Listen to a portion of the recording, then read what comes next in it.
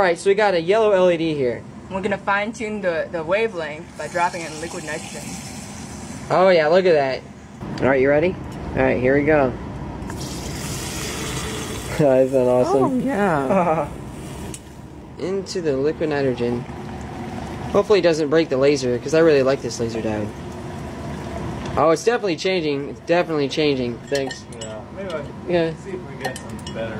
I give you the world's first orange laser pointer. It looks like a forge. Yeah, this is yeah, it does.